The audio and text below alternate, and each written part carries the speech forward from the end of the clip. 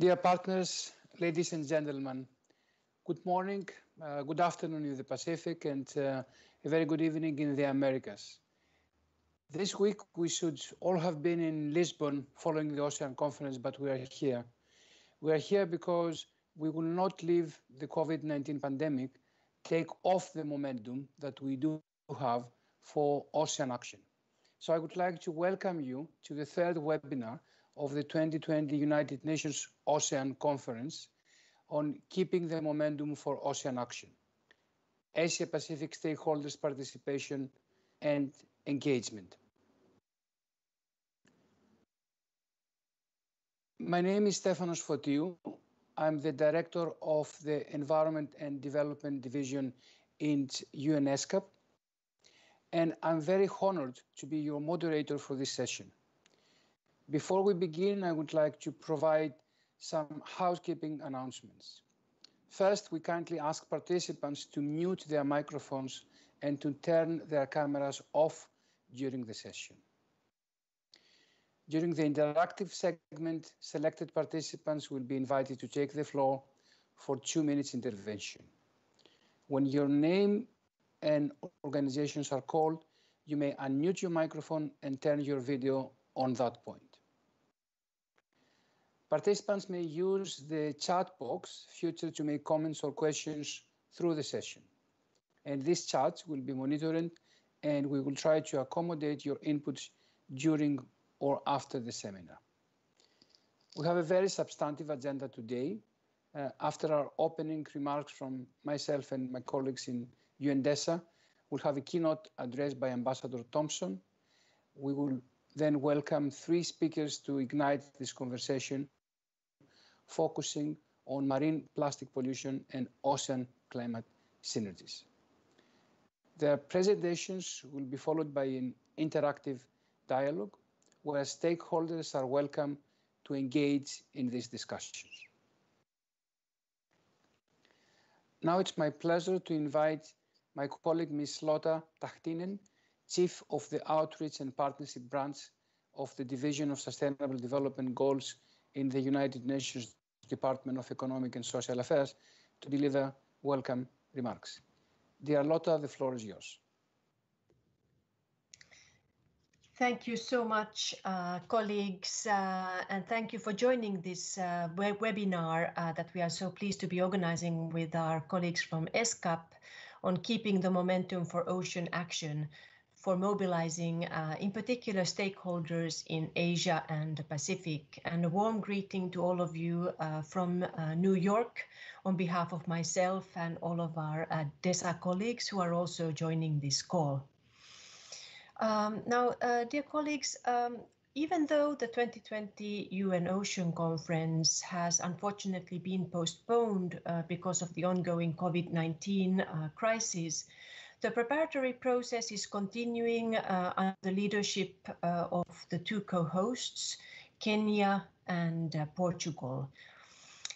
In preparation for the Ocean Conference, the Division for the Sustainable Development Goals, where I work at the United Nations Department of Economic and Social Affairs, has been promoting and organizing a series of activities, including online consultations and open webinars, to bring perspectives from stakeholders representing different sectors and regions to keep the momentum towards ocean action.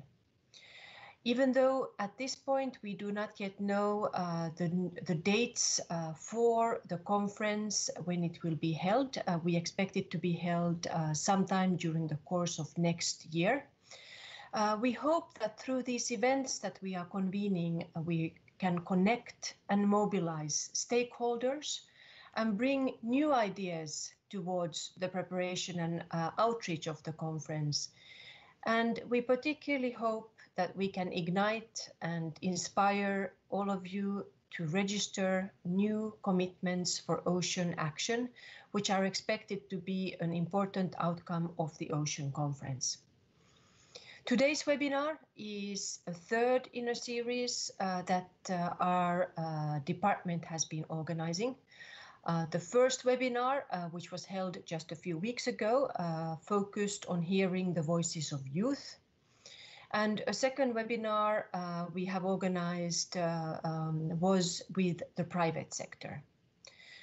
The recordings of both these events, if you are interested, which engaged a more global audience, are available on the 2020 Ocean Conference website.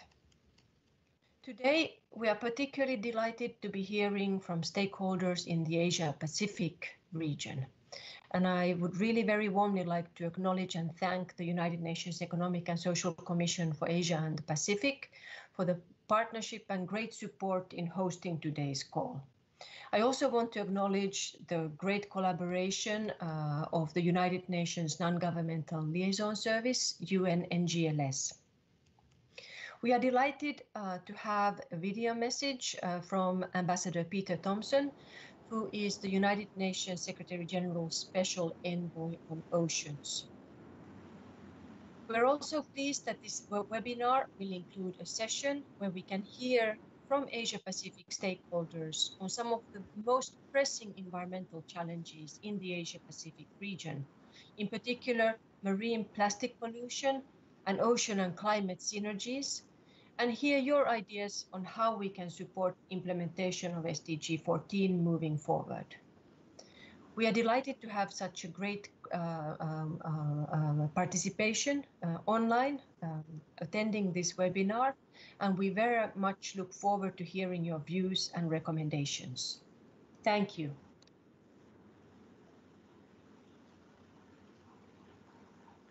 Thank you very much, Lothar, for your very warm and welcoming words.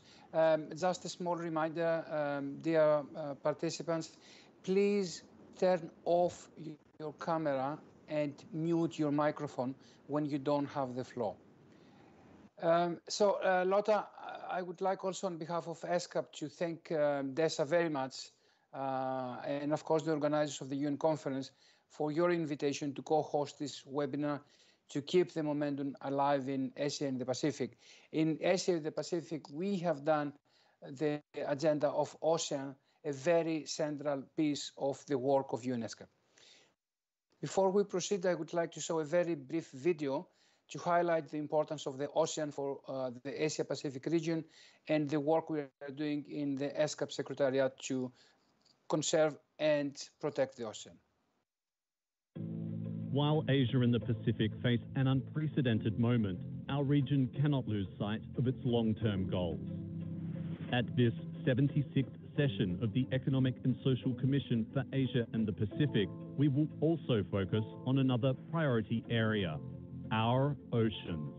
Specifically, delegates will deliberate on this theme, promoting economic, social, and environmental cooperation on oceans for sustainable development.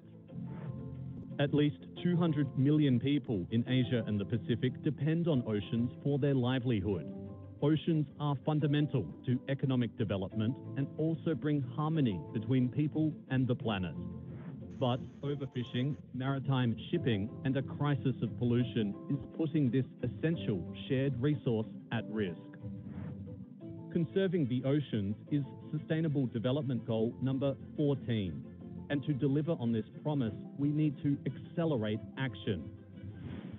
Going forward, we must promote sustainable fishing, improve maritime connectivity, reduce pollution and plastic waste, and broaden access to ocean statistics and data.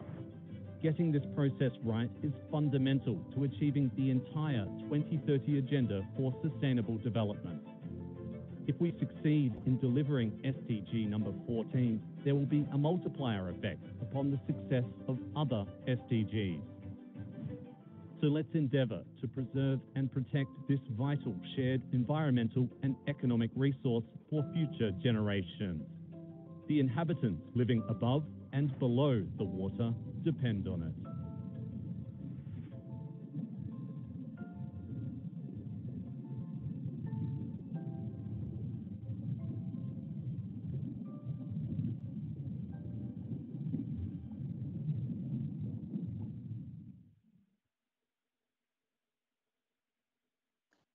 So thank you very much to the colleagues that they have prepared the video. And at this point, let me tell you that our member states in Asia and the Pacific has given ESCAP a very clear mandate to continue working on the protection and the conservation of the ocean. And in ESCAP, we will continue to support governments working closely with civil society organizations, academia, the scientific community, and the private sector to make progress towards the delivery of SDG 14. And I have to admit here, and I would like to highlight that on creating this work stream in ESCAP and having our member states massively supporting additional work on ocean, there was a pivotal person that steered us towards this direction. And that person is His Excellency, the Ambassador Peter Thompson, which we would have the very big pleasure to give us a keynote address today. Ambassador Thompson needs no introduction. You all know him very well from his continued decades-long work on oceans that culminated on being appointed in 2017 as the UN Secretary General Special Envoy for the Ocean. As he was unable to join us live today, he has kindly sent us a video message for all of us. Colleagues, please, let's have the video of the ambassador. Excellencies, ladies and gentlemen, all courtesies observed and greetings to all as we gather here in cyberspace. I hope that whatever your circumstance, that you and your families are safe and well.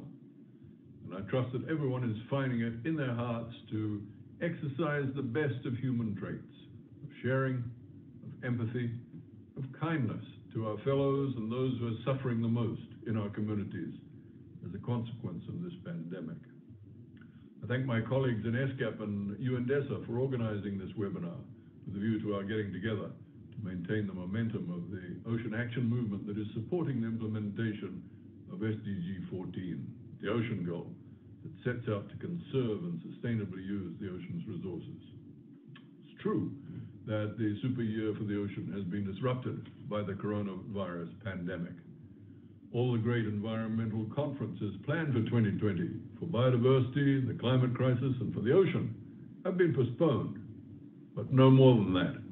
The conferences will be held as soon as conditions allow, and we will gather at them in real and virtual format to deliberate, for we remain resolutely committed to the multilateral process aimed at securing a sustainable way of life on this planet. In the meantime, we have a responsibility to maintain the momentum and, where required, endeavor to meet the targets set by international agreement. Preparations for the UN Ocean Conference continue on a step-by-step basis, with dates to be announced in due course on when the conference will be held. The location of the conference is still going to be in the beautiful harbour city of Lisbon in Portugal, and the co-hosts, Portugal and Kenya, are resolute in their determination to host a vibrant conference that will break new ground for the innovation and science required to successfully implement SDG 14. So here we are, ladies and gentlemen, gathered in virtual proximity to discuss how we can best maintain the momentum for ocean action. Welcome everyone to this webinar, and I trust you will find it to be a useful part of your working week. We'll be delving, in particular, into two issues that are critical for the well-being of the ocean in our Asia-Pacific region, namely marine plastic pollution and ocean climate synergies. It is only right that we should address the marine plastic issue. For this, in this regard, Southeast Asia and East Asia have been identified as the worst affected regions on the planet. When it comes to the ocean climate nexus, again, we find ourselves at the front lines. For the great majority of the world's coral is found in Asia-Pacific, and many of our member states are either low-lying island countries or have long stretches of low-lying arable and residential coastal lands. One of the chief effects of global warming is, of course, the warming of the ocean, and with that climate change. And the warming of the ocean leads inexorably to the death of coral and rising sea levels. Covering 70% of the Earth's surface, absorbing 25% of all CO2 emissions, 90% of the heat generated by our greenhouse gas emissions. The ocean is the planet's largest biosphere and climate regulator. Yet the ocean's intricate link with climate change and biodiversity loss, as well as its central role in providing food, energy, jobs, and pharmaceuticals, is still not sufficiently recognized. So, ladies and gentlemen, we all know that governments and corporations are facing very difficult decisions at this time of planning and managing the economic recovery from the coronavirus pandemic. We must face the fact that prolonged global economic slowdown runs the associated risk of reducing commitment to climate action. This cannot be allowed to happen. I've already provided two examples, the death of coral and rising sea levels, as to why that should not be countenanced. So while we're still in the grip of this paralyzing pandemic, we should all be examining with great care the routes of economic recovery upon which we will soon be embarking. I firmly believe it is at this time that our voices should be heard in favor of the high road to a clean, green transition, a road I call the blue-green recovery road. I know it's hard for decision makers and breadwinners to think long-term when the short-term exigencies of crisis and supply management are priority. But this is the time when decisions on massive financial commitments are in train. And before the seal is set upon them, we have to ensure that the consequences of taking a low road back to the global warming, fossil fuel dependent, plastic polluting world we knew are understood and avoided. In the name of our children, I urge governments and development banks and agencies and corporations to think of our long-term responsibilities and invest now in clean, blue-green infrastructure for a better future for people and planet. I urge you to think about the 6 principles that UN Secretary General Antonio Guterres laid down in his Earth Day address earlier this year. Principles that included ending fossil fuel subsidies, polluters being made to pay for their pollution, and the investment of public funds into a future of sustainable projects that help the environment and the climate. Ladies and gentlemen, we've always known that humans and nature are part of one connected system, with nature providing us our water and air, medicine, food, and so many more benefits. But lately we've been riding roughshod over those benefits, taking nature too much for granted, disguising greed in costumes of profit and progress. In these days of reflection, we should remind ourselves that since ancient times, philosophers have urged respect and balance in our relationship with the natural world. In the end, the ocean's well-being depends on the drastic lowering of our greenhouse gas emissions. If you care about the ocean's health, care about those emissions, for from them we witness ocean acidification, deoxygenation, and warming. Self-interest of our species demands that unprecedented reductions in anthropogenic greenhouse gas emissions around the world shape the recovery roads ahead. Only then will we reverse the decline of the ocean's health and best secure our own.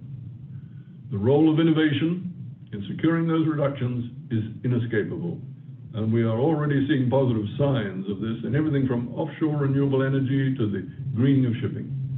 Innovation will allow us to move from linear exploitation of finite planetary resources into an era of circular economies, sustainable food systems, and resilient cities.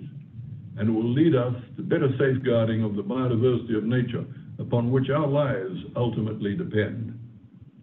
In the Asia-Pacific context, today's webinar is timely. ESCAP member states recently gathered in an unprecedented virtual commission session in which they called upon all relevant stakeholders to take urgent actions for the conservation and sustainable use of the ocean. That call included the encouragement at the regional level of policies to reduce marine pollution, to strengthen cooperation and policy coherence, and to promote synergy between Goal 13 on climate action and Goal 14 on ocean action. To bring positive action to fine words, I was glad to note that the member states requested the ESCAP Secretariat to continue its work in strengthening partnerships, including participatory and multi-stakeholder dialogue platforms. I'd also like to bring attention to ESCAP's recent study, Changing Scales, Accelerating Regional Actions for Sustainable Oceans in Asia and the Pacific, which highlights the importance of the ocean for life in the Asia-Pacific region. and underscores the need to accelerate action on plastic pollution and the climate crisis. Acceleration of action is integral to our call for the investment of public funds into sustainable projects envisaged for the Blue-Green Recovery Road.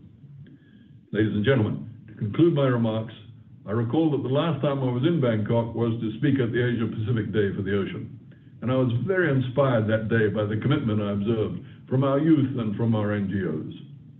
Please don't think I'm being glib when I say it is that kind of commitment which gives me the fuel I need to push ahead with my ocean action work. So I encourage you all to tell the world about your goals and your determination by going to the UN Ocean Conference website and entering more Asia Pacific voluntary commitments into the register that is maintained for this purpose at the UN. I hope to convene again with you on ocean issues this week at the virtual ocean dialogues being organized courtesy of the World Economic Forum. Registration for the dialogues is free. You can do that online, and the topics covered relate to all of our SDG 14 concerns. And I fully expect to work further with you in preparations for the UN Decade of Ocean Science for Sustainable Development. And of course, I look forward to convening with you both in person and virtually at the UN Ocean Conference in Lisbon. The challenge to faithfully implement the targets of SDG 14 is a global one, but Asia Pacific has a huge role to play in meeting it. As we say in Fiji, Tamu Soro, no surrender, and I thank you for your attention. We thank you very much, and I would like to give my sincere appreciation to Ambassador Peter Thompson for his remarks. As he eloquently put it, Tabu Soro, we will not surrender in Asia Pacific, and actually we will look how we will do Asia Pacific the champion on the protection and conservation of the ocean. And of course, we are looking forward to hosting him and all of you during the 3rd Asia Pacific Day for the Ocean, which we are planning to put someday the week of 8 to 11 December this year, if everything will go well. So after these motivating messages, I would like to begin with our first round of speakers to start the discussion on marine plastic pollution and ocean climate synergies. We will begin with Professor Brajes Dubey, who has nearly 20 years of experience in research, teaching, training, and industrial outreach, and has authored and co-authored more than 200 publications. He's one of the lead authors of the Blue Paper submission by the High-Level Panel for a Sustainable Ocean Economy, leveraging multi-target strategies to address plastic pollution in the context of an already stressed ocean. Professor Brajes, the floor is yours, and I would appreciate if you keep your intervention to 7 minutes maximum, and I will give you marks at the 2 minutes time. Thank you very much.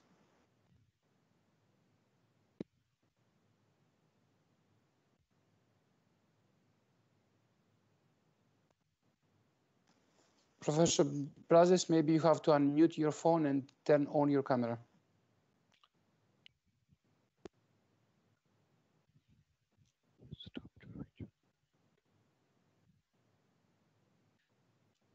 Yeah, can you share my screen? Can you see my screen?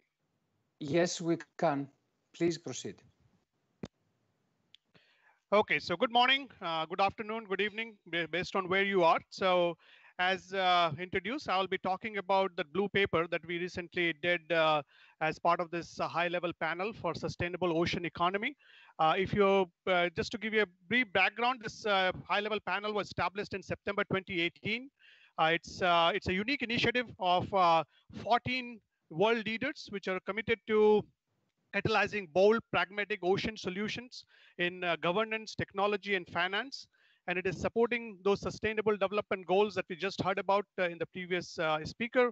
And it's trying to create a relationship between the humanity and ocean, allowing us to protect, produce, and prosper.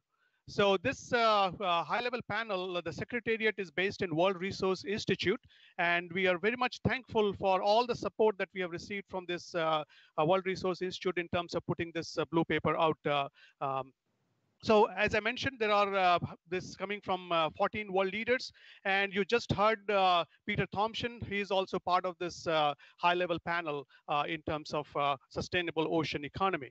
So this is the paper that was just mentioned that we are looking at plastic pollution. So we are taking this to address the plastic pollution in the context of already. Yes. So we're trying to address the plastic pollution in the context of already stressed ocean. You will have copies of this blue paper as well as the summary of decision makers after this event is over. You will have it.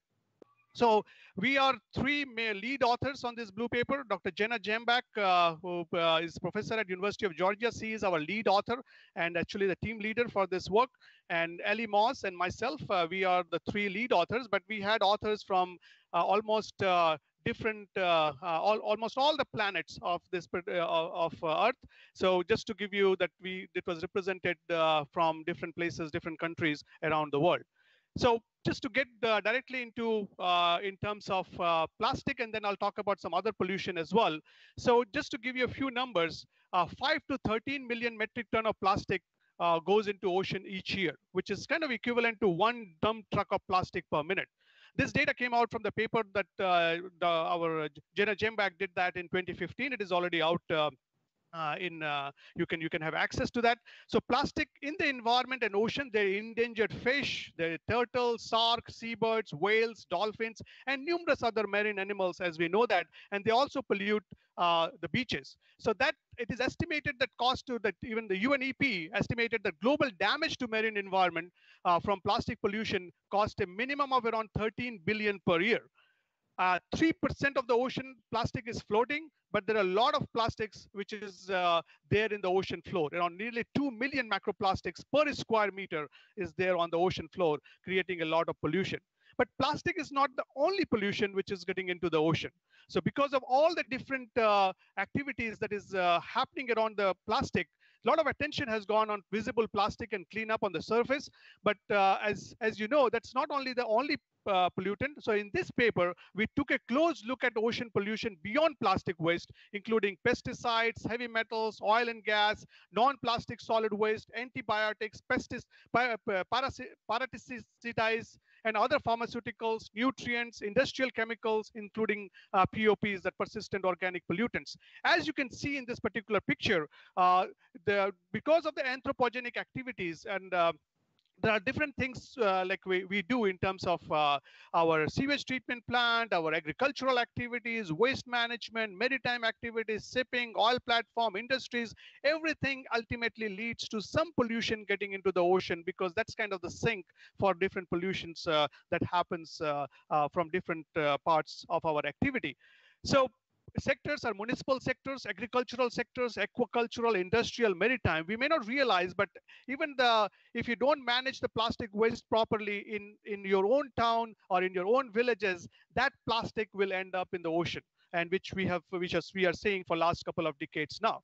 So what we have tried to do in this particular paper is to try to have a holistic approach. And we looked at all these different pollutants like microplastics, which is less than 5 millimeters, macroplastic, which is greater than 5, other solid waste, pesticides, nutrients, antibiotics, heavy metals, oil and gas, and all those different sources. And we looked also at the impact, like in terms of impact in 3 broader categories: impact on ocean, impact on health, human health and environment, impact on the economy. So in terms of ocean, you know, the species are getting entangled. You see so many YouTube videos these days. If you just Google or you go on YouTube, you'll find several videos which shows your Great Pacific Garbage Patch and several other patches. Then transport of chemicals, and it's not only the plastic, it is the chemicals, other chemicals which is present with plastic as a different binders or some of the pigments.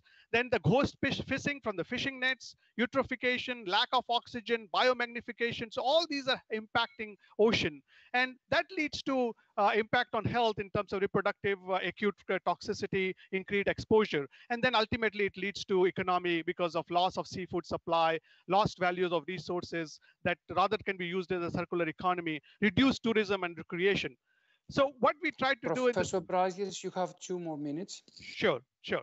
So in terms of the solution, we have identified the problem, then we looked at the solution. The solutions, we have come up with these 7 broad ideas, looking at improving the wastewater management, improving stormwater, adopt green chemistry practices, radical resource efficiency, recover, recycle, improve coastal zones, and build local systems for safe food and water. I'll not go over this slide in detail. You can read it in the paper, which is there, but basically we have tried to identify all the different SDGs that was being talked about in the previous presentation, and how the intervention coming from municipal, agricultural, industrial, maritime. So it's basically has to have a multi-sector approach and kind of have a good teamwork to help in terms of removing this pollution from our ocean. So it is an opportunity for action. So for each of these 7 sectors, we have identified action. For the interest of time, I'll not go in detail, but we have looked into infrastructure, we looked into the policy, we looked into what need to be done in terms of mindset, and what kind of innovations is required in all these different intervention that is needed in terms of improving wastewater, adopting green chemistry practices, looking at radical resource efficiency, recover, recycle the material that we are using. And so all these things in great detail, or almost close to 70 pages is our paper, which will be made available to you. You can download it from oceanpanels.org website as well. So that's what I wanted to give a very brief overview on behalf of all my co-authors. So thank you. And if there is any question later on, I'll be happy to take. Thank you very much, Professor Brages, for your insights. Of course, the participants are looking forward to reading your papers, and we will make sure that we will share the details of your paper and every other detail. Colleagues, please, I would like to ask that the ones that they are not speaking, they are turning off their camera and their microphone, because we have interventions.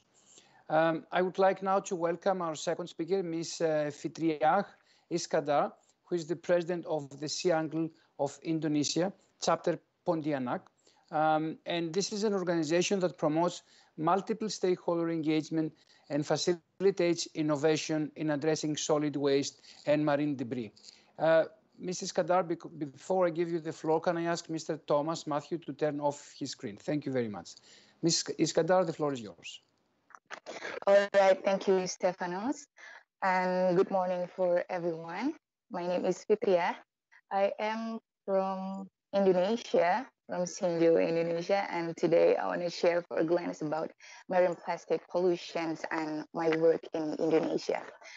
And just let's start it now. According to United Nations, it's around 80% of ocean plastic comes from land-based sources, which is, you can see here mentioned, that rivers as a source for global marine plastic pollution.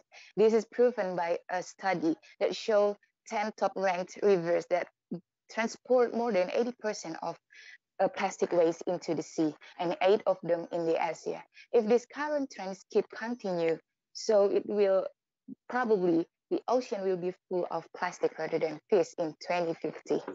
And how about in Indonesia? I got number 24 and 500 tons plastic produced for a day. And because of lack of waste management, it only end up in the landfill or even like into the water systems. As you can see here, I'm trying to show the example of landfill in Pontianak, which is in my city, that using open dumping system, and there are a lot of people live around there as scavengers. And for the policies, laws, and regulations, actually Indonesian government already adopt the Indonesian plans of action marine debris that aims to reducing the plastic marine debris by 70% in the end of 2025, but it still have challenge to implementation, monitoring, and enforcing the regulation and law itself. Example, like the paid plastic bag, which is the government tried to impose around $0.02 for each single-use plastic, but it has a problem. Like the retailers refuse to extend it because they say it affects their business, and there is no strong legal basis. On the other hand, the customer just complaining where did the money go, because the lack of clarity of the money itself. And for the technologies for waste management, almost for the plastic recycling, it's still not have an adequate technology, so it's mostly handled by informal or like community, small scale, or like NGOs like us. And here's we have a longest river in Indonesia. It's Kapuas River. For 100 years, people lived there as a vital source for living. Even you can see there are a lot of human waste alongside the river, and people use the river for swimming, for take a bath, washing clothes, for fish ponds, and I'm sorry, for pee and poo too. It's like very, very horrible. And what we need to wear, we are talking about the environmental impact here. Of course, the plastic waste, huge plastic waste can make a clog water system, can cause a flood and make unhealthy environment for us. And for specifically in health impact, for several studies show that for long-term microplastic impact can lead to cancer, promoting the cancer. And for economic impact can lead to plastic crisis if there's no adequate plastic management in the future. And what we can do here, I want to share and highlight about the individual work that we can start from ourselves. Like maybe you can, if you can take part in environment movement, that will be good. But if you cannot, that will be good too.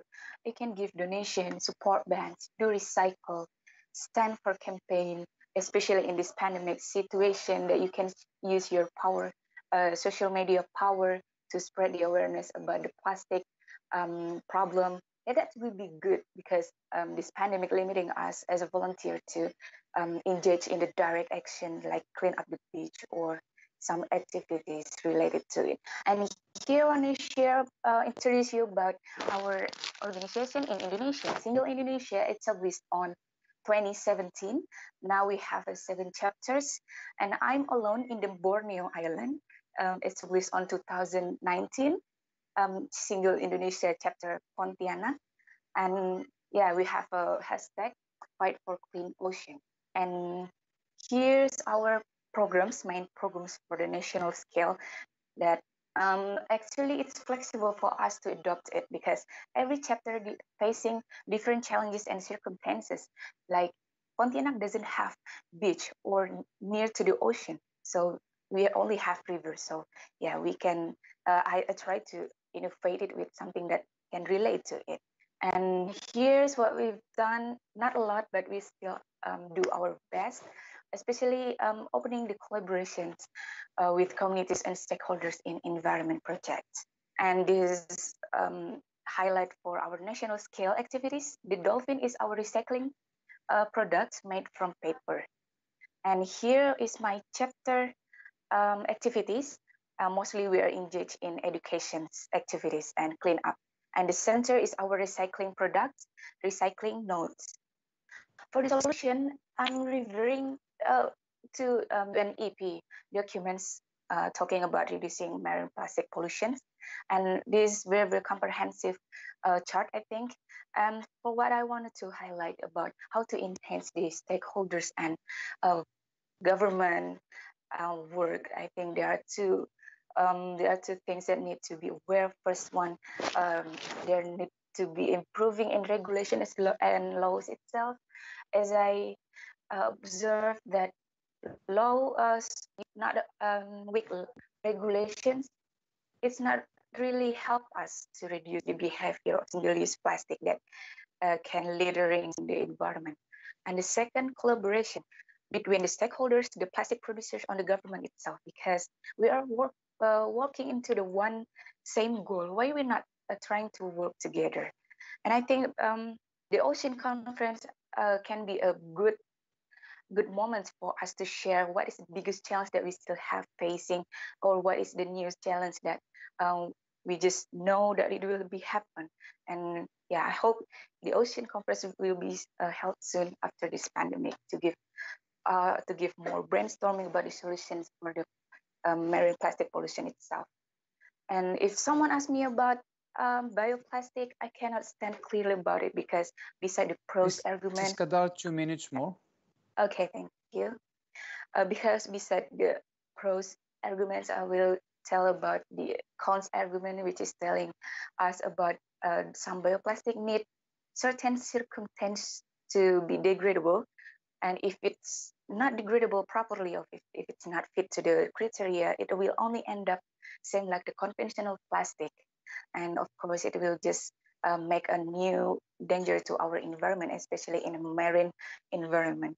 And for if there's someone again ask me about plastic for energy, yeah, well, I think it's a good idea because as I know, plastic is hydrocarbon that made from petroleum, which is can convert to energy. But I'm sure that it's still a long way journey to us to find alternative way, such as alternative energy to change the fossil fuel energy to reducing the climate change. But the plastic is still becoming our problem together. What we need to highlight here, I think the first one is to change our behavior to use something that over and over, especially in plastic, not using single use plastic, but can we change it into reusable bag or something that we can bring our bottle to anywhere we can do. It's like small things that we can do. Like I said before, it's a start from individual, but I'm sure we still need a huge step, like for the regulations collaboration itself to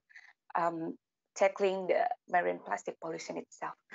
All right, I think that's all from me. Thank you. I'm giving back to Stefano.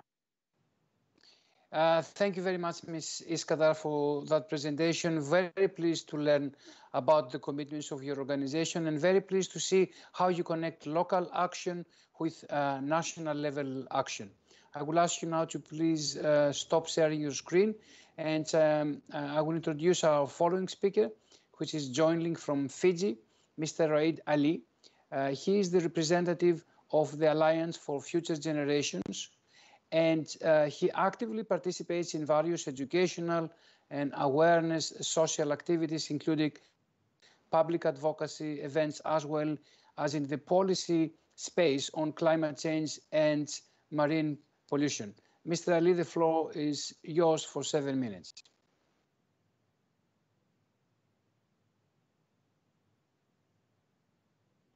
Hello, everyone. Can you hear me? Yes, very well. Please proceed. Okay.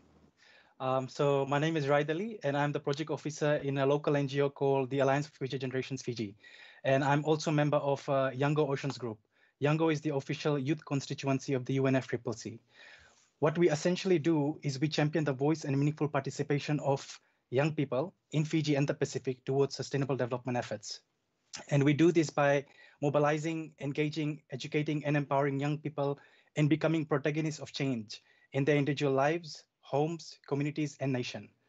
We undertake strategic projects, activities, and campaigns that create a ripple of effects that benefits all people, including those who are marginalized in society.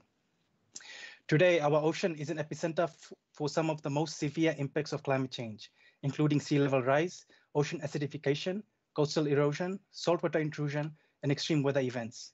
It is clear that the climate crisis conversation cannot happen without the discussion of the oceans. Fiji, alongside other large ocean states, is at the forefront of climate and ocean change. Here in Fiji, there are communities that have already had to relocate as a result of sea level rise, inundation of tides, and increased intensity of storm surges. We have had four village communities already relocated as a result of sea level rise, and close to 80 more communities that have been identified and earmarked for relocation, which will redirect much needed government resources. Coping with and adapting to the challenges of the climate change is a daily reality for many communities in Fiji, as elsewhere across the Pacific. And communities respond with a variety of adaptation techniques using indigenous knowledge systems.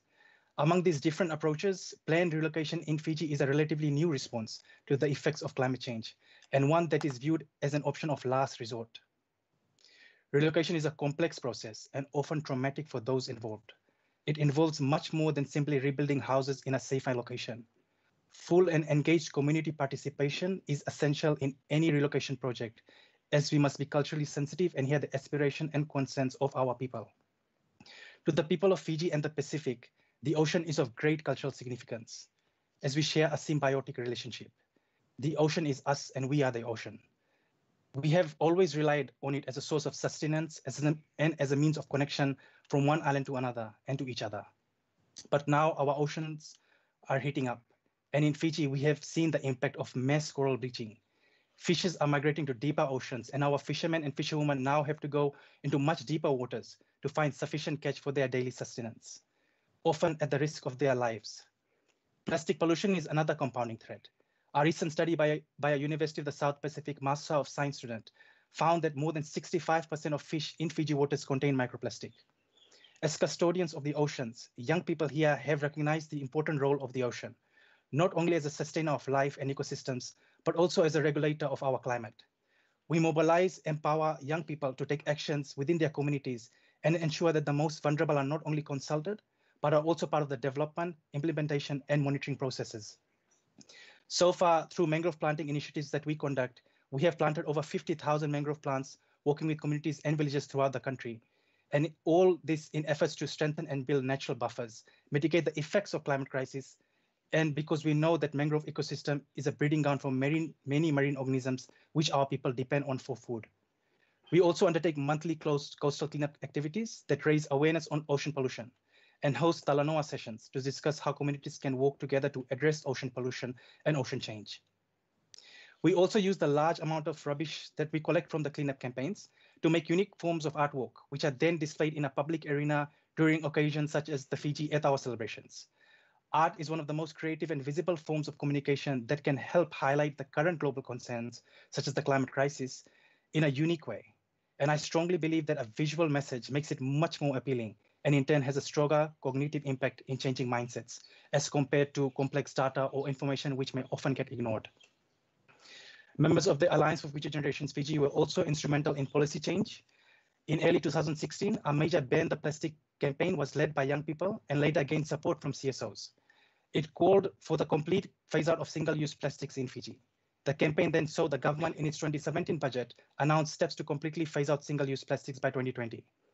The government also implemented a 10-cent levy on each single-use plastics that had increased to 20 cents to discourage consumers from using single-use plastics and increase awareness for the use of recyclable bags. Early this year, Fiji has completely phased out single-use plastics with less than 50 microns in thickness. We also organized a major campaign last year in partnership with 350 Fiji in support of the Global September Climate Action Week. In a place like Fiji, it is very important to take into account the political and cultural context before organizing. So in light of this, we localized the events in the context of Fiji to create visibility amongst young people to support the global movement. We called it the New Power Festival, with the word new spelled as NIU, meaning coconut, which is viewed as the tree of life in the Pacific, and power, which is spelled as PAWA, representing people taking back power and building resilience. As such, our mantra for the event was, "We are not drowning, we are fighting." It was the first of its kind in Fiji and was completely a youth-led initiative. On the day, we organized a beach cleanup campaign, mangrove planting, information booths, presentations, demonstrations, and performances by local artists. We once again incorporated art as the fundamental means to engage and inspire young people during the event. This is because not many leaders, politicians, or communicators manage to bring up a relevant topic that is in the back of people's mind and depict it in a way that is engaging, while simultaneously representing generally accepted values. The campaign was a success and 2 more minutes. The campaign was a success, and we believe that art is an effective form of activism, especially within the Pacific, since it is ingrained within the cultural system. From our experience, organizing in Fiji is successful when we empower the local people and communities to use what they already have in order to bring about the change that we want. There are still gaps and lack of coherence between policies, implementation, and monitoring in the region when it comes to enforcement and regulation of laws to protect our oceans. Ocean litter and pollution also remains to be an issue in the Pacific, and this requires work on attitudinal and behavioral change. We also recognize the critical role oceans have to play, in fact, has played for generations for our people.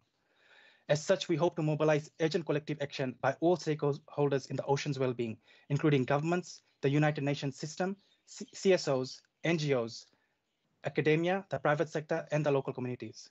We also hope to raise global consciousness on the state of the ocean and the need for humanity to take remedial action during the Oceans Conference. The experience and skills amongst our nations are vast and diverse.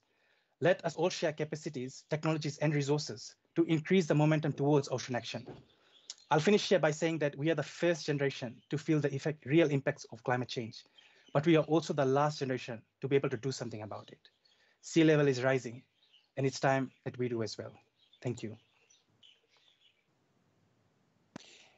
Thank you very much, Mr. Ali, and thank you very much on highlighting the importance to see the conservation of the ocean, our fight for climate action, and also the biodiversity as one set of work.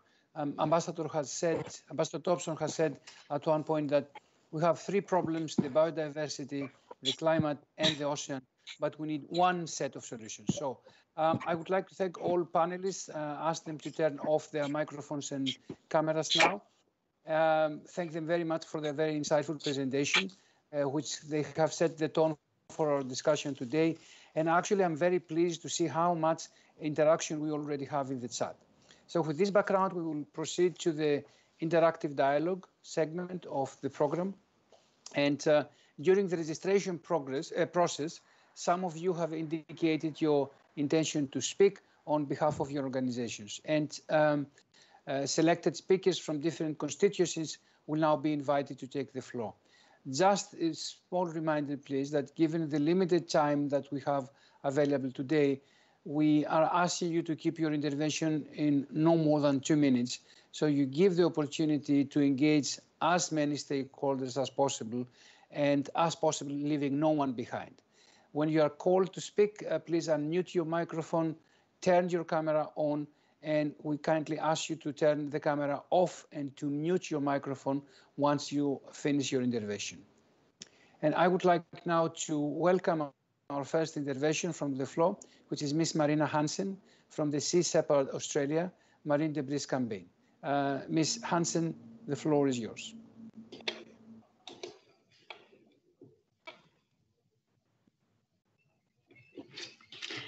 Good morning from Australia. For those who don't know, Sea Shepherd is a marine conservation non-government organisation who operates onshore campaigns and offshore campaigns around the globe. In Australia, we absolutely love our beaches, and it's no wonder with more than 36,000 kilometres of coastline and some of the world's most remarkable ecosystems and marine wildlife. But sadly, like so many places on the planet, we're too impacted by marine plastic pollution. 4 years ago, Sea Shepherd Australia launched a national marine debris campaign to address the issue with a focus on plastic. And through the campaign, we engage and empower the broader community through education and direct action at their local beaches or rivers. So what started out as 3 volunteers organising a clean-up once a month, it's now grown to inspire over 28,000 members of the public to join with us and be part of a movement to free our oceans of plastic. On the campaign, we have a saying that you can't manage what you don't measure. And at the 688 cleanups together that we've done with the community, we've not only removed 3 million pieces of marine debris, but together, and it's very important, together we've documented every piece too. And on an average, around about 80% of it is plastic. The fuel for our events, it's all about passionate people power and bringing people together. Whilst the majority of our beach cleanups are with local community members and they reveal mostly land-based consumer plastics, our annual remote cleanup partnership with the Indigenous Rangers from the Dimaroo Aboriginal Corporation in Arnhem Land in the Northern Territory, it shockingly highlights just how plastic and fishing nets travel the oceans from faraway places like Southeast Asia. This area has been devastated by plastic pollution, which we have documented in a short film called Untrashing Julpan. So with all the evidence, we advocate for change with a wide range of stakeholders and of all ages, pretty much anybody who will listen, and that we know through the positive differences of the plastic bag bans here in Australia and on our coastline, we're strong advocates for mandatory product stewardship legislation that's consistent in Australia, across the region and around the globe, and that will hopefully really drive the change that our oceans need. So for us to clean up our oceans and our rivers, we feel that we all must come together with a great focus on stemming the tide of plastic in our oceans and to build a sustainable future for us all. Thank you very much for today. Thank you, Ms. Hansen, for your intervention. Our following speaker is Mr. Maud Taha Ahmad, representing the Pune Institute of Management Sciences and Entrepreneurship in India. Mr. Maud, the floor is yours for 2 minutes. Thank you very much. Good morning from India. I hope that you have listened to me. Am I audible?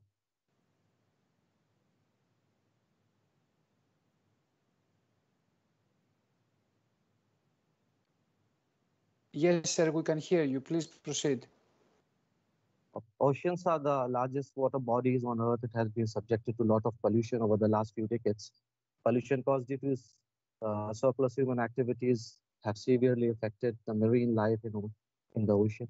Ocean pollution or marine pollution is spreading of various harmful substances such as oil, plastic, industrial agriculture waste, chemical particles, etc.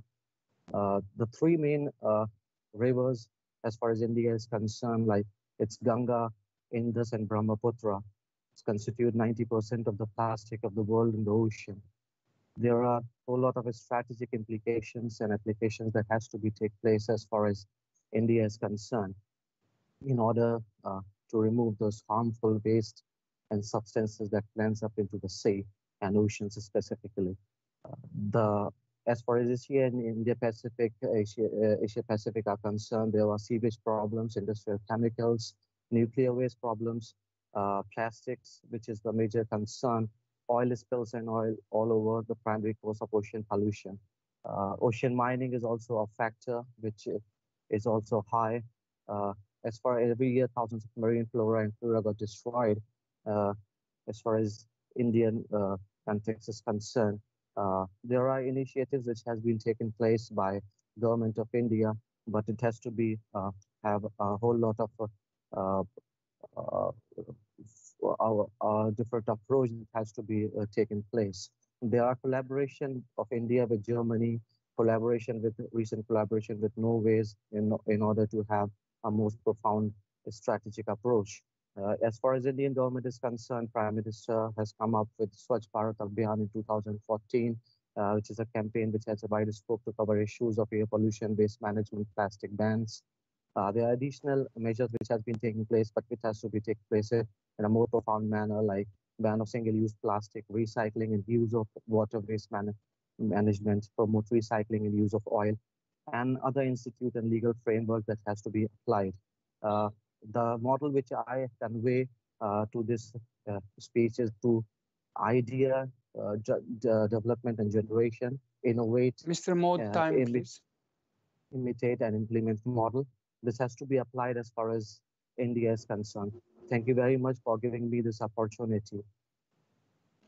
Thank you, Mr. Maud. I will now invite Ms. Yvonne Yu from the United Nations University, the Institute for Advanced Studies of Sustainability in Japan, to make her intervention. Ms. Yvonne, the floor is yours.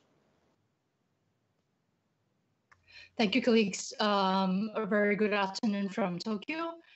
The Satoyama Initiative of the United Nations University would like to encourage Asia-Pacific nations to take an integrated landscape approach in implementing the ocean action that emphasizes on land-sea connectivity issues and the impacts of land-based activities on coastal ecosystems.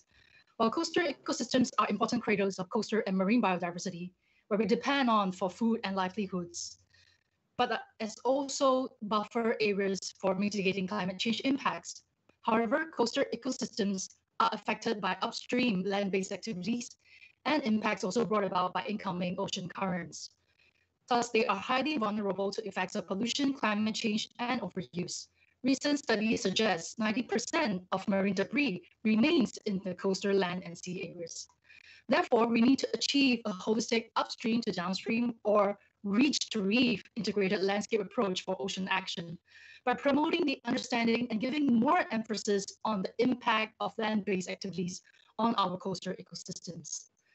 So Asia-Pacific nations are encouraged to work together and with independent experts and organizations to develop more ambitious strategies for integrated coastal management. And this would enable effective involvement of stakeholders from different sectors, and especially those that are not traditional interest holders of ocean issues. This will then facilitate the real mainstreaming of ocean action across various sectors and all levels of governance. Emphasizing on land sea connectivity will also then justify and promote linkages between SDGs 14 and SDGs. Lastly, tackling marine pollution and climate change needs the international collaboration of not only littoral states, but also inland countries with waterways.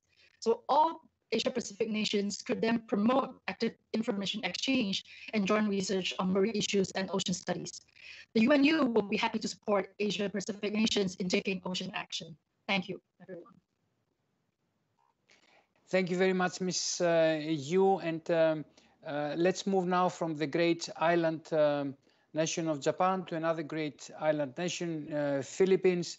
And welcome Mr. Halon Bangay of the project Mariknos in the Philippines. Mr. Bangay, the floor is yours. Hello, good morning, everyone. I hope all of you are staying safe and healthy. An LGBT member in the seafarer or maritime industry might not be unheard of, but it is definitely rare. I'm a proud LGBT marine engineering graduate or aspiring seafarer. Imagine knowing that my profession should go beyond just technicalities, that it should be at the front lines of marine conservation. We have 53,732 ships in the world, and the shipping industry is the bloodline of the world trade and economy.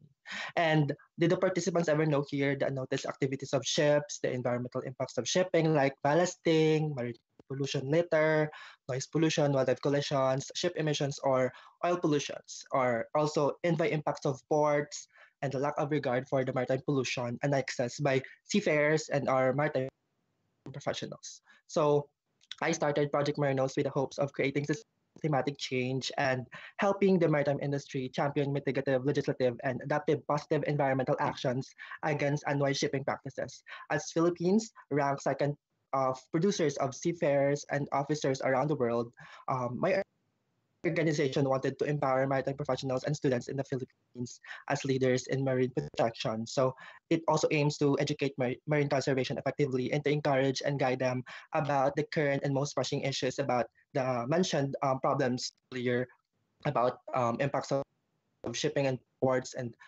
etc. So that they will enrich their knowledge and skills through this organization to preserve and protect our ocean, the maritime domain, the marine environment while on board, in port, and to ensure the sustainable development and future operation of the maritime industry.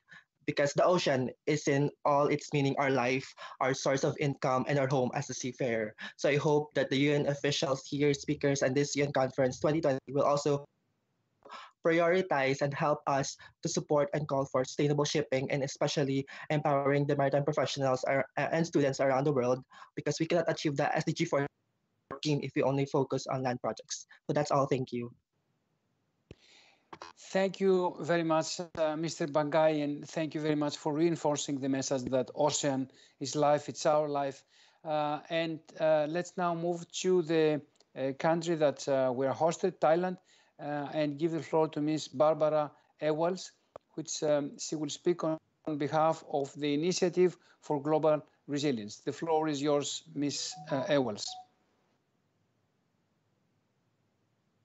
Hi, good morning here from Thailand, and I'm glad to be able to speak with regards to what the Initiative for Global Resilience is doing. Basically, we believe that in the 2015 report of the nonprofit of Ocean Conservancy noted that 50 to 60% of plastic waste are entering the ocean comes from just 5 countries, 4 of which are in the ASEAN region: China, Indonesia, the Philippines, Thailand, and Vietnam. The debris kills marine life and is broken down into microparticles that make their way into seafood eaten by humans. It is so ubiquitous that in 2018, a research institute in Austria found an average of 20 pieces of microplastics per 20 grams of human feces. This makes the effort to mitigate ocean debris even more urgent in the ASEAN member states, and why they have signed the declaration combating ocean debris in Bangkok last year. However, the coronavirus pandemic has not only wreaked havoc on public health-wise, but also undermined whatever gains the Asia-Pacific member states have been working on to mitigate their pollution efforts, which a big part of it is plastic use. Thailand has reported an increase of 15% of plastic waste during this lockdown period, and we can safely assume that the other member states are experiencing the same increase, if not more.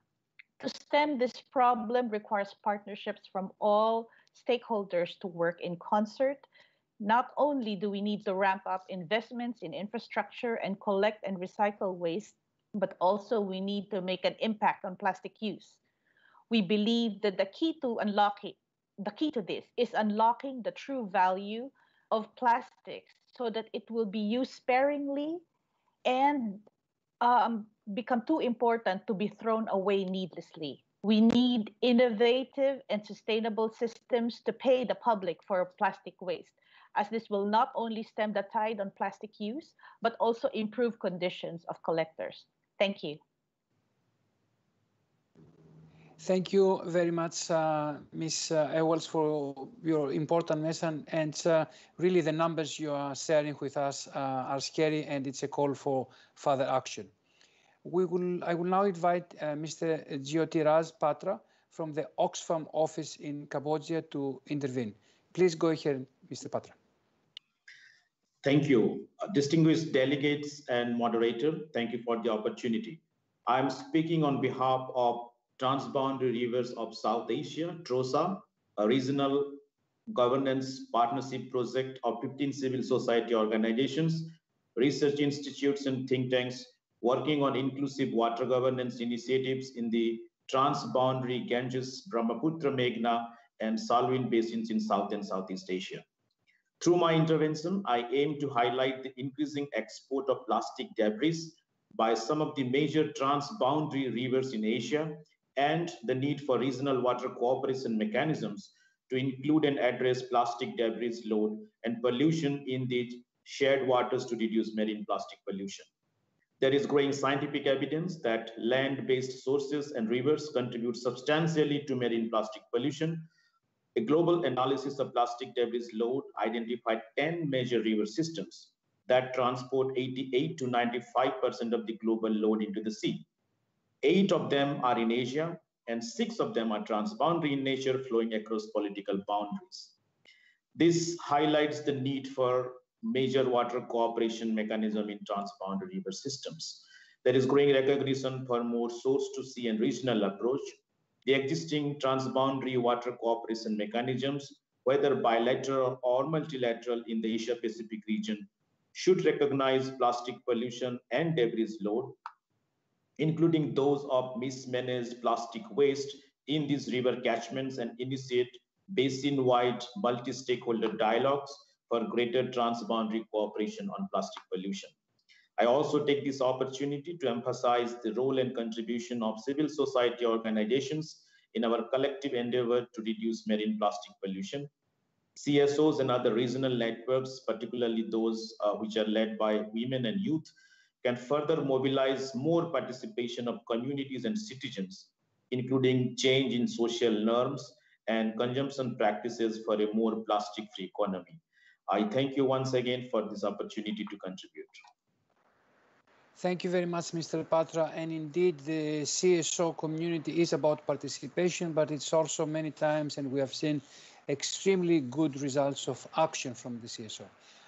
We will now turn to Ms. Runa Ray, who will share some insights into the impact of fashion on the ocean, representing the Moyo Design Studios in India. And I'm particularly interesting to hear her intervention because the fashion industry has been identified environmental degradation. Ms. Ray, the floor is yours.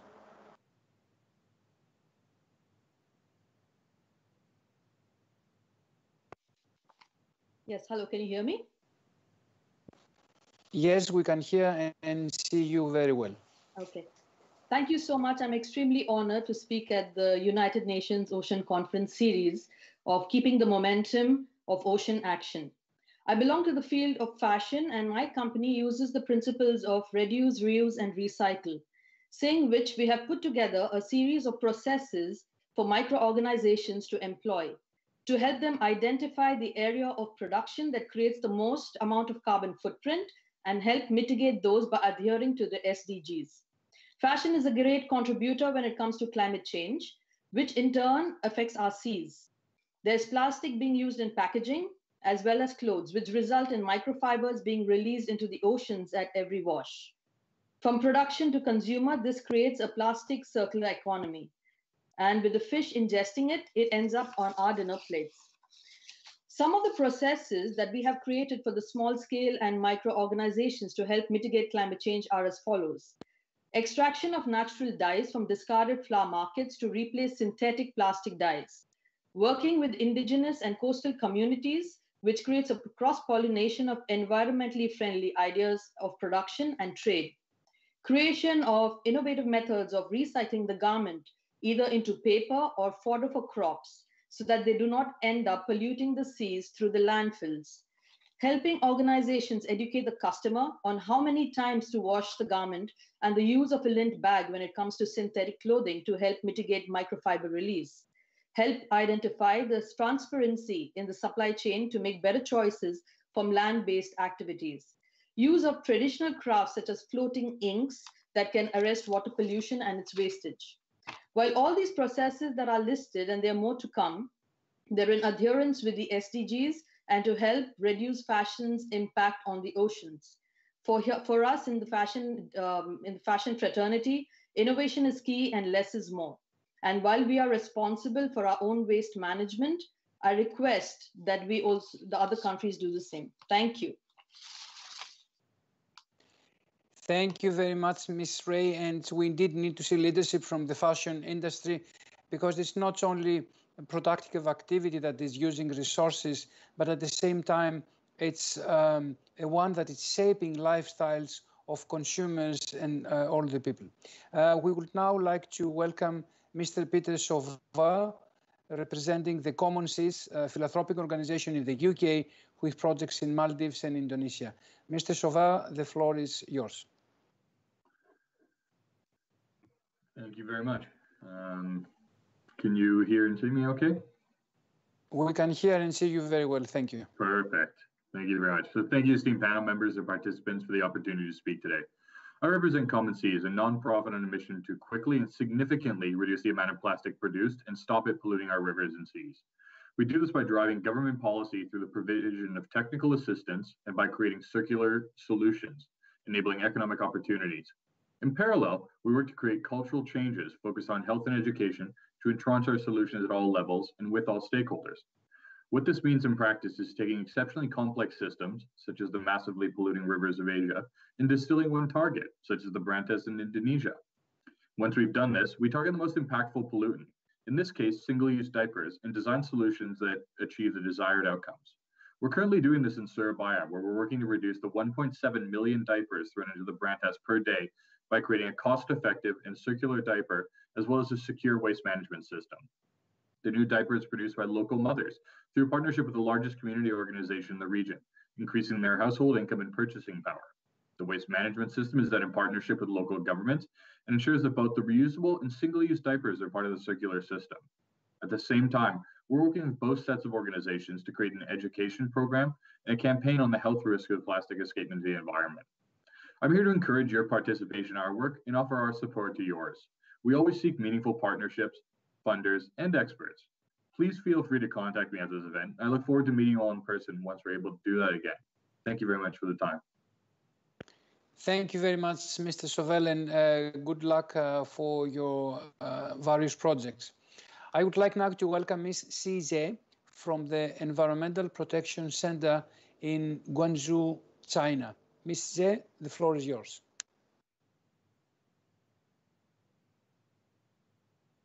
Hello. Good morning. We can see and hear you. Honorable delegates, China. Marine plastic pollution has become global. Ms. Zhe, your microphone has some interruptions. Hello? Yes, we can hear you now. If you could talk closer to the microphone, please. In order to reduce marine plastic pollution, we should reduce the problem of plastic waste pollution at the source. To develop efficient, rapid, environmentally friendly, and high recovering technology for green chemical waste plastics. As a student, we should pay attention to the issue related to marine plastics, cooperate with university enterprises and NGOs to explore marine plastic-free solutions, research and develop technologies for the interception and degradation of microplastics in sewage treatment. Garbage classification also plays a significant role. It helps China to reduce marine plastic waste at the source. Additionally, the youth organizations have made our own efforts. We organized voluntary activities to protect marine mangroves and encourage young people to participate in beach cleaning activities. We're trying to change the marine environment in our own way. Thank you for listening. Thank you very much, Ms. Zhe, and thank you for outlining some very practical things that we can all do to reduce plastic pollution. I would like now to give the floor to Mr.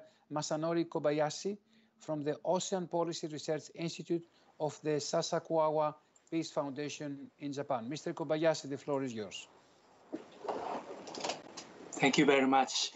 I concur with the many speakers who underline the need to bolster our efforts to reduce marine plastic by substituting alternative materials for plastic and lay out the milestones with short and medium-term goals. I add that I see many landfills, particularly in East Asia, that are located in the coastal areas, and that was one of the reasons why there is an increase in marine plastic litters. In this context, I find a need to include the risks of marine plastics in the environmental risk assessment to avoid the setup of the landfill site in the coastal areas. I also wanted to add on these ocean and climate issues, as we need to address them in the context of promoting sustainable recovery from the COVID-19 impact.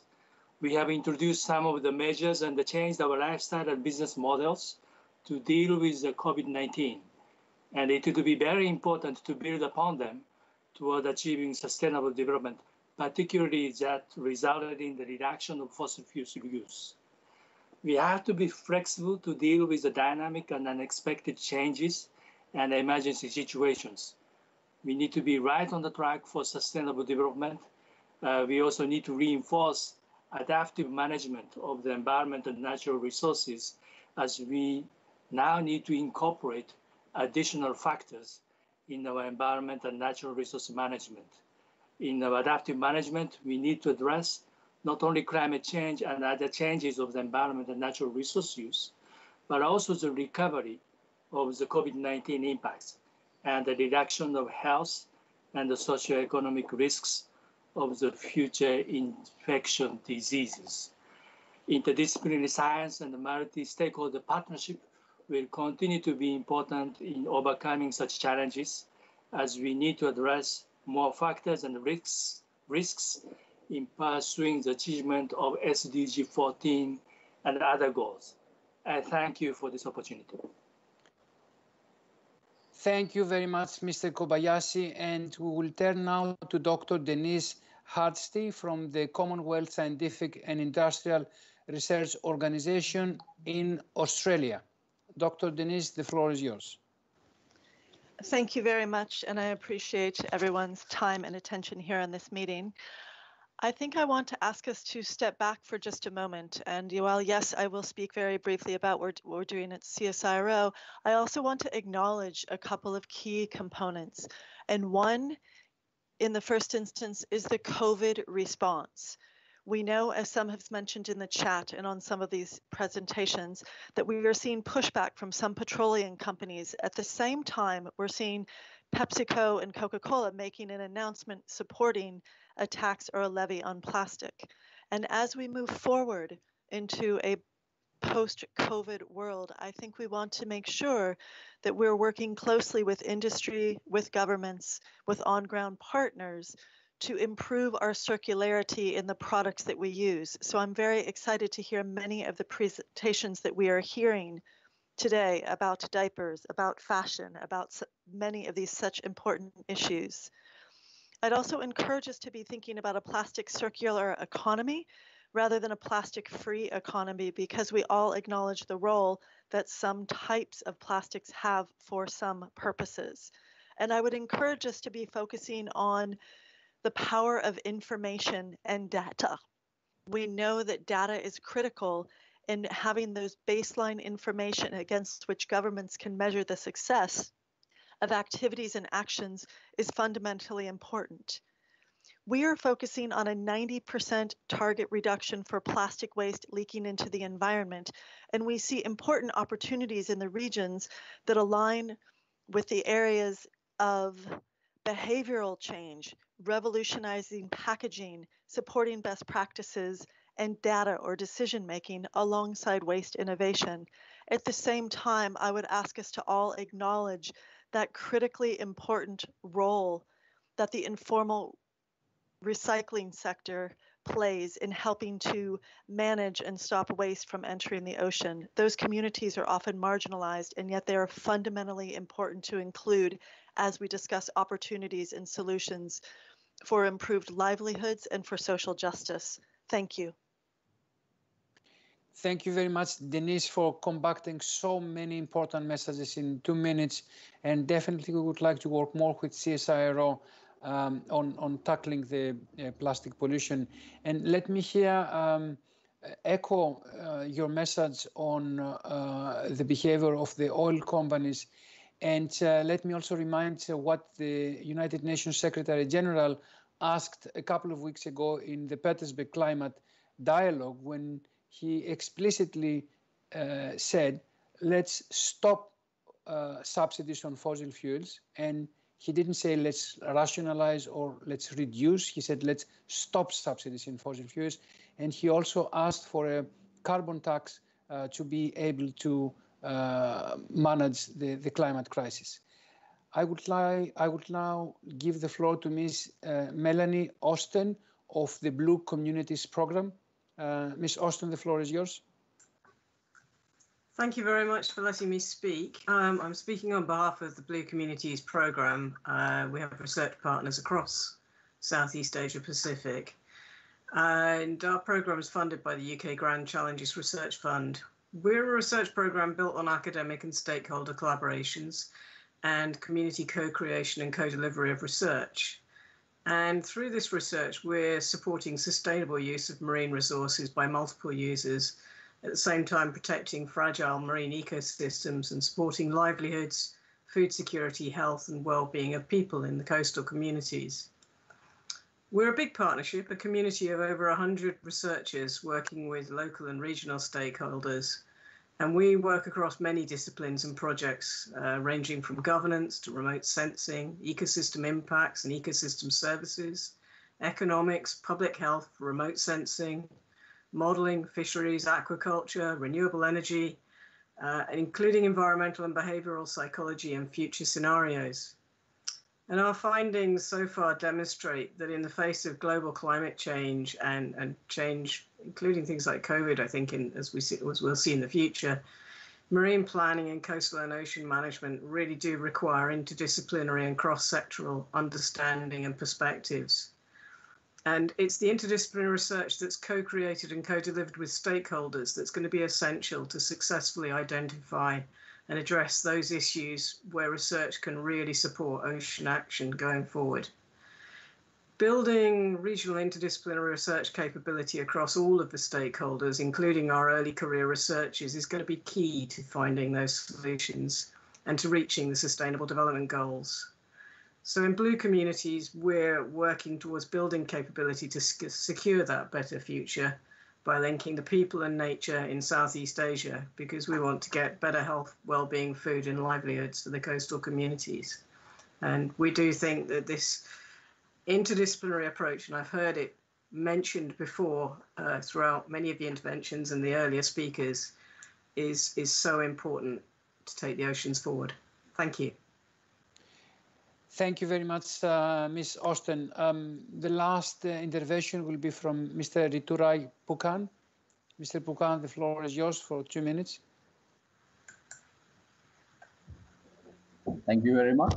And I'm presenting on behalf of Parvati.org, and it's about the Marine Arctic Peace Sanctuary, which is a proposed treaty that has already been endorsed by a few countries.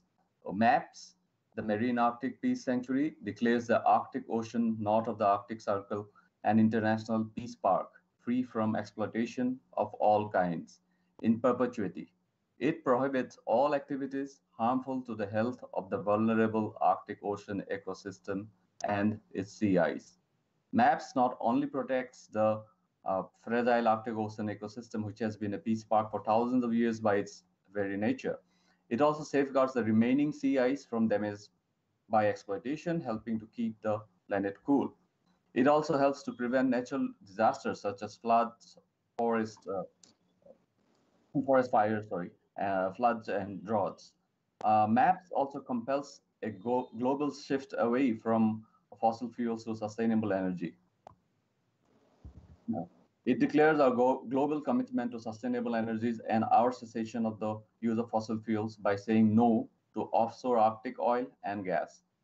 We aim to unite world leaders in the commitment to value long-term collective good over short-term individual gain. MAPS unites world leaders in agreement to no longer put short-term gain ahead of long-term consequence. MAPS protects people. Extreme weather connected with the loss of polar ice is causing crop failures and food shortages. MAPS helps stabilize global weather and preserves everyone's access to the basic necessities of life, preventing a key source of conflict. MAPS also supports renewable energies by taking Arctic oil off the table for good. MAPS compels a global shift to renewable energies, changing the game for our world. MAPS protects nature. MAPS is by far the largest marine conservation area in history. The entire Arctic Ocean, north of the Arctic Circle, MAPS also helps mitigate sea level rise and protects ecosystems all over the world from disastrous weather. MAPS supports peace. MAPS compels an end to territorial disputes within the Arctic Ocean and promotes global peace and stability. Educating the public about the need for MAPS means touching hearts and inspiring minds with the power of peace and compassion. We transform the world together. That's about it. If you want to know more, please visit Parvati.org. Thank you very much. Thank you, Mr. Pukan. And with your intervention and the call to take oil off the table, we have reached the end of our program. Please, the ones not speaking now, turn off your cameras and mute your microphones. We see a lot of inputs in the chat box, but due to the time, we will be unable to take further interventions. However, we have taken note of all your comments and questions, and your contributions today will really help to keep the momentum alive as we prepare for the Ocean Conference. Rest assured also that your inputs will be reflected in the ongoing preparatory work of the Ocean Conference as ESCAP continues to voice the concerns of our region and all stakeholders in our region to showcase all the impactful work of the governments and all stakeholders in Asia and the Pacific.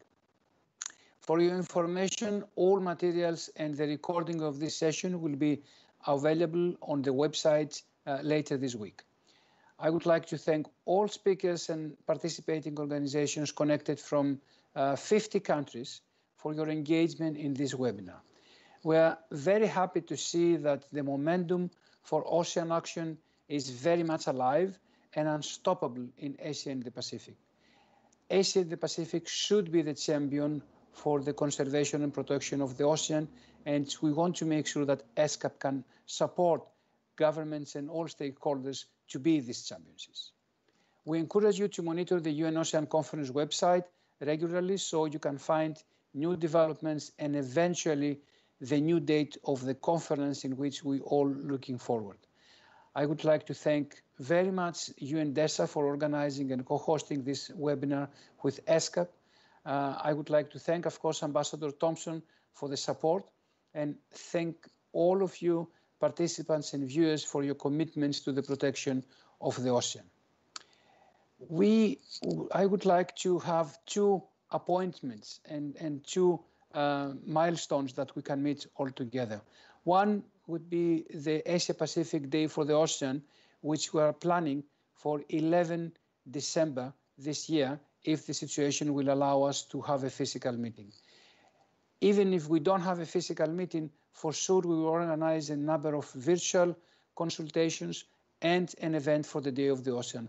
But keep in your calendar, please, the December 11 as the Day for the Ocean for Asia and the Pacific. And of course, the second one will be, once we know the date, the Lisbon Conference. So see you in December in Bangkok for the Day for the Ocean, and see you in Lisbon at the UN Offers Conference. Thank you very much.